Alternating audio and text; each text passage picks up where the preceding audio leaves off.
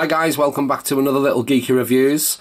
This time I'm going to bring you the Dungeons and Dragons, the Honor Amongst Thieves figures from Hasbro.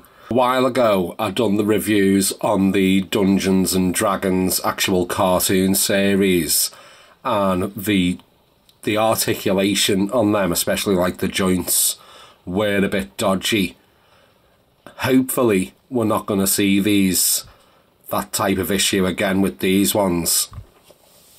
But let's go through one of them first off, and let's just start off from the end here with Xenk. Comes in this big old golden box. Obviously no plastic packaging for this one. On the back side of it, you've got him there, and he comes, looks like, with just one accessory, with the actual big sword. So let's just crack him open and take a closer look. So here he is out of the box. First thing on looking at him, the detail, I absolutely love it. The paint applications on this is proper striking as well. It really does pop. But let's have a little look at exactly what's going on with him. So his cloak actually pops off. There's like a little peg type of thing here, and he's got a hole in his back for it. It's that type of flexible little plastic, just a two-tone type of cloak, not real much going on other than that. The colour application with the gold and the silver next to this jadey colour green is really nice though. Again, these type of figures, I've already had a little mooch of the articulation, and if you do get these, watch out, because like the cartoon collection, they are a little stiff. They may need heating up in a bit of water, hot water. The head articulation, it's on like a little ball joint, so his head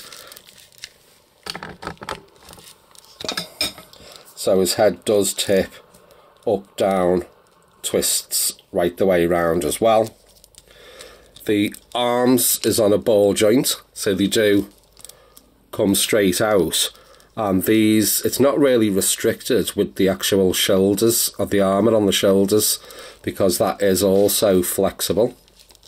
He's got a twist at the actual bicep, and they are double jointed on the elbow. Now this is where I'm saying it can get quite stiff. From the actual base of the elbow, it's not that bad, but then I've had to soak these as well. See now this one, see what I mean, where it gets a little bit stiff. That one is still not budging, so it's on the base there, it'll move.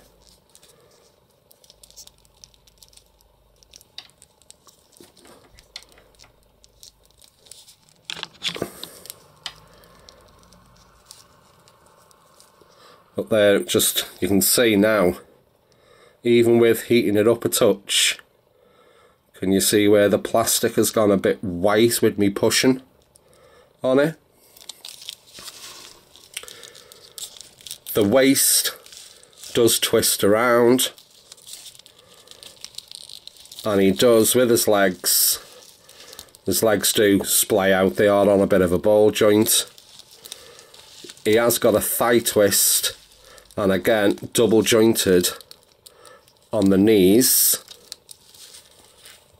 and on the top of the boot, so his legs do bend straight out, and his feet are also on like a little ball joint and twist out as well.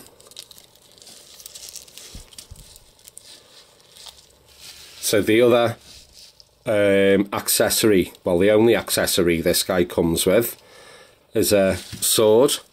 Again, full detailed little handle on it. and his little gripper hand.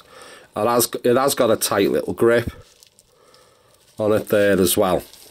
They do have little peg holes in the feet, and these are the Necker display figure stands, and with a little push, again, they may just need a bit of warming up and some hot water to mould that in, but with a little squeeze and a little push, it does actually fit in there as well.